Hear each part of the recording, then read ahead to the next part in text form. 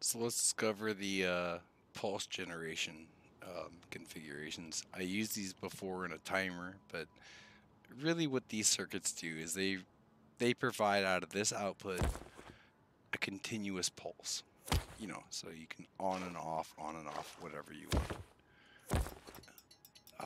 The blocker circuit is my preferred circuit because the wiring is very simple and it provides a consistent, continuous pulse at pretty much the same interval over and over. I'll explain more later on. The memory switch, which was the original, provides kind of a pseudo random clicking, blah blah blah. It's still a pulse generator, it's just pseudo random pulse generator. So for the player who asked me about how to do this, that's your two circuits that are the best bet to do this. All right, good luck.